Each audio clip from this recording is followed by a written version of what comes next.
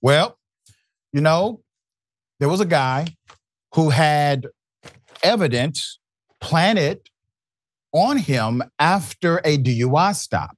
Well, that person has been found guilty, believe it or not. Let me remind you of the video. Here it is. Meet Calvin Riley. He's being stopped by the Tallahassee Police Department on Southland Road. Hello, sir. I'm Officer Oliver with Tallahassee Police Department. She'll plant evidence of an empty liquor bottle in Riley's car before arresting him for an alleged DUI. Riley's license is suspended, and officers decide to arrest Riley on a first offense for his suspended license. Would you be willing to do some voluntary field sobriety exercises? Not really. Okay. Here, go ahead and step out of the vehicle for us. They didn't tell him the consequences of refusing that voluntary test. Just go ahead and face the corner of the car for us. Your license is After detaining Riley, they ask him if he smoked any marijuana. Mr. Riley, I got a quick question for you. No problem. So I smelled marijuana in your vehicle. Did you recently smoke? No. Once he's arrested for driving with a suspended license, they can search his car. Officer Oliver leaves the car, does a 360, and then goes back in the car, retrieving a sealed liquor bottle and pours it out. That was the sound of the seal on the liquor bottle breaking.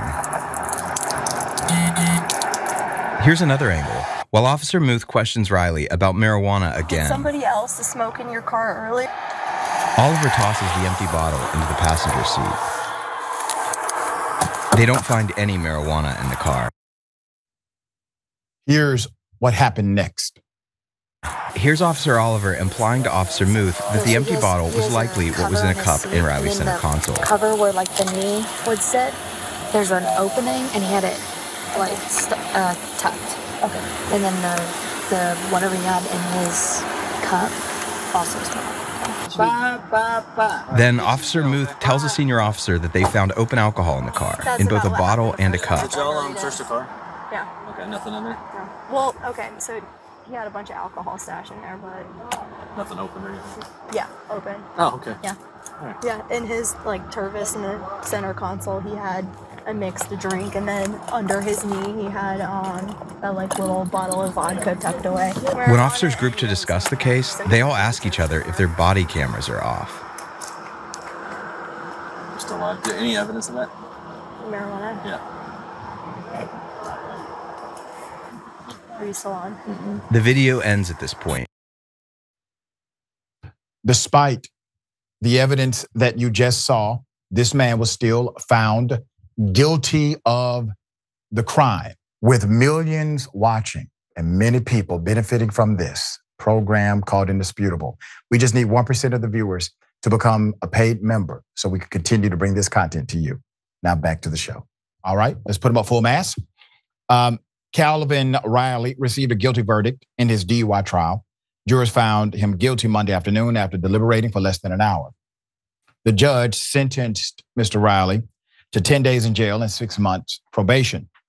During a pretrial hearing, Officer Kirsten Oliver has been deposed twice in this one case.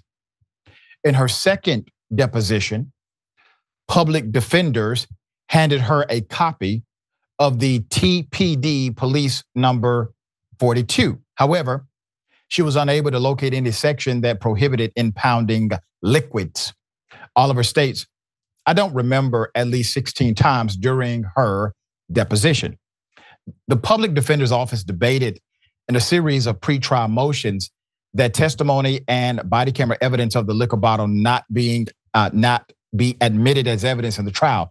The state attorney's office objected, quote, Officer Oliver had no ill intent behind this, had no reason to believe that it would exonerate the defendant, said Assistant State Attorney Emma Hershey.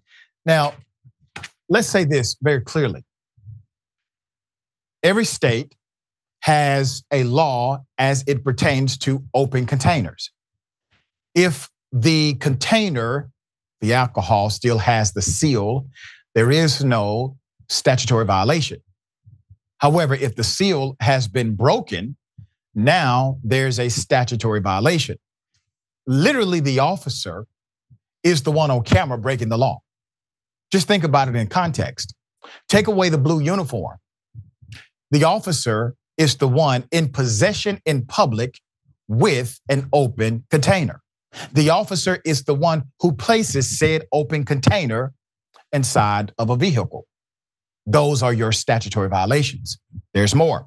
Officer Margaret Mueth, who helped Officer Kirsten Oliver with the DUI arrest, in her arrest report, Mueth wrote that, quote, a search of Riley's vehicle yielded a small, approximately 5 fluid ounces bottle of vodka that was opened in a pocket on the driver's seat cover.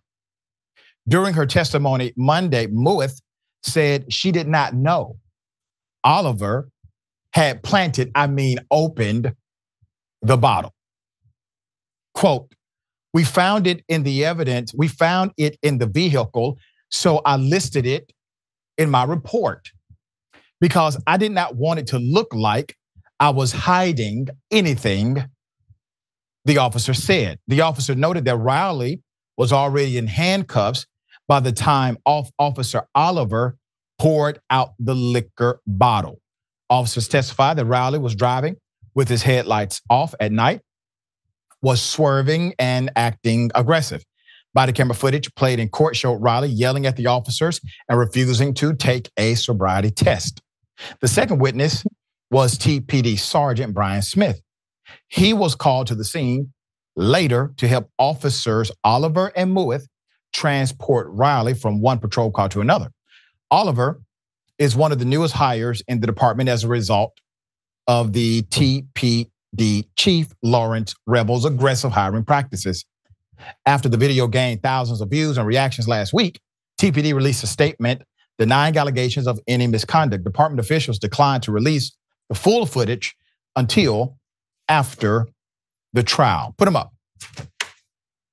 WCTV reached out to the state attorney's office for comment on Monday. State Attorney Jack Campbell responded with this statement, quote, we greatly appreciate the hard work of the jury and of our prosecution team.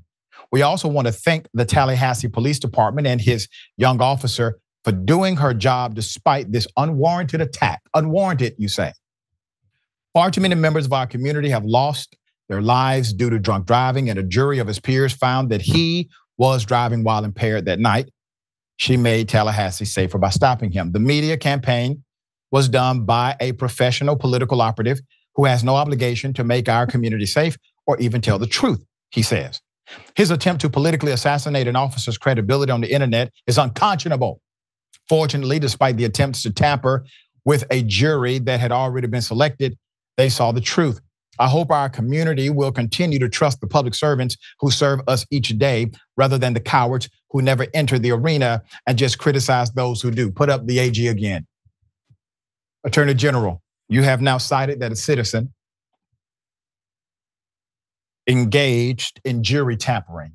That is a legal term of art. You have accused a citizen of a crime.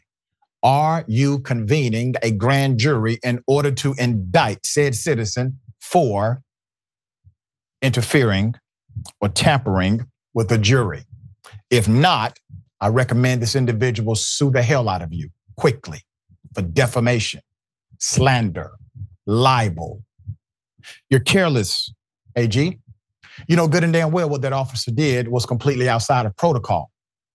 And then the fact that the police report indicated that the bottle was found in that manner without providing context as to the fact that the partner officer did it. So if this was all about being on the up and up and not hiding anything, why hide that part of the police report? Unwarranted my ass. All right. Here's the thing, Sharon. Maybe the guy was impaired that night. Maybe he has a drinking problem. That is possible. But there's a fact here that we know.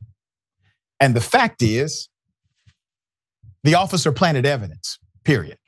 All right, what say you? Here's what I say. The system is working exactly as it's designed against Black people. Note to Black people in Tallahassee, you got to get out of the state. Got to get out of the city, the state. FAMU students, stay on campus. You are in danger. There is a threshold, Doc, to due process. And any uniform officer who behaves unlawfully and or sloppily, didn't know the law, lied on the body cam, I believe is still lying today. I can't look at anything else. Who's inebriated, who's driving on the, I can't trust you. I got to throw you out of there. And I'll make one other point. The fix is in because, of course, as you know, prosecutors and police, they work together. And in this case, perhaps also with members of the public who don't share the worldview of a Black man, they're working in concert. Yeah, definitely working in concert. This is a conspiracy, in my opinion. All right, we will bring you updates if there's an update that comes.